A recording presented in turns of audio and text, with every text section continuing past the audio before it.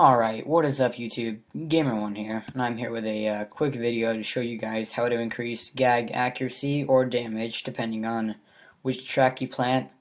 It's really simple. All you need is the gardening set, and that's about it. So first, you're going to want to pick which track you're going to plant. For me, I'm going to do throw. And what you want to do is you're going to have one of every gag in the track stocked up so you can plant them. Now what this does is it increases damage when the trees are fully grown, plus you can harvest from the trees, which means instead of having to go buy them you can just take them from the trees, which is pretty good. So basically to plant a tree you go up to the tree stub and you plant it just like that, and they take a while to grow, but there are enough trees to plant one of each gag in every track. And you obviously water them, but I'll do that later. But yeah, it's pretty simple.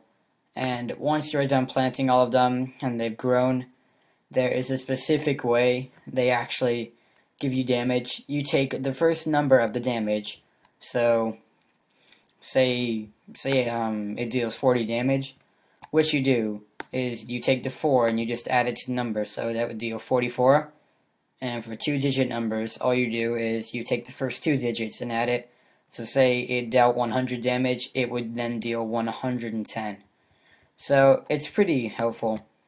And for the tracks that deal damage, like throw and squirt and all that, they increase damage. But for lore or whatever you want to call it, I think it increases accuracy.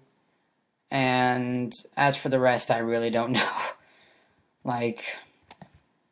Yeah, but a really useful method to improve your gag accuracy or damage just by this simple little trick here. All you need is the gardening kit. Really easy, takes about 5 minutes.